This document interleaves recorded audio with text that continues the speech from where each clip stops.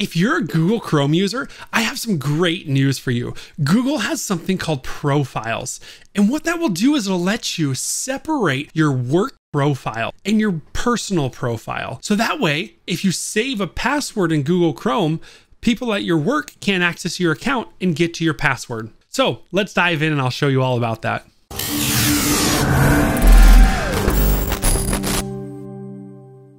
All right, as we jump in, I do want to thank you for watching this video. If you do end up liking it, give it a thumbs up and subscribe to this channel, as it really does help me create content like this to help support you and your business.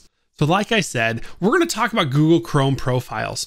And what it does is it just lets you sign into your Google account in different areas in Chrome that lets you completely separate them. So rather than authenticating your work email to access your personal email or vice versa, it allows you to completely separate them and just switch between profiles so there's no cross-contamination, essentially, between your personal and your work. So let me hop over the computer and show you what I mean. All right, so in Chrome, when you sign into your profile, in the top right, you're gonna see your icon here, your person. So this is my personal email. So I signed in there.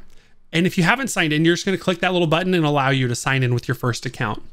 Once you've signed in, you can create other profiles. So I could give somebody guest access here, or I can click add and I can sign into my work email. So what that's going to do is it's going to give me a completely separate profile for personal and for business, and say, hey, this is a work profile. I'm going to say, okay, that's fine. Yes, I'm in. So if you look down at this bottom right here, you'll see that when I click on Chrome here, it has a J because my name is Josiah. And if you find the other one right here, you'll see that it has the picture of me because that's what I've uploaded to my profile and my personal one.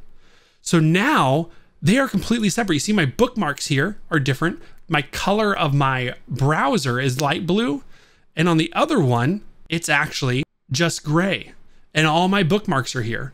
So if you're tired of mixing your personal and business stuff together and you want them completely separate, make sure in Google Chrome that you set up a profile. So if this video helped you and you're able to segregate your work and business life, then make sure you give this video a thumbs up and subscribe to this channel. And I look forward to seeing you around. So thank you guys so much.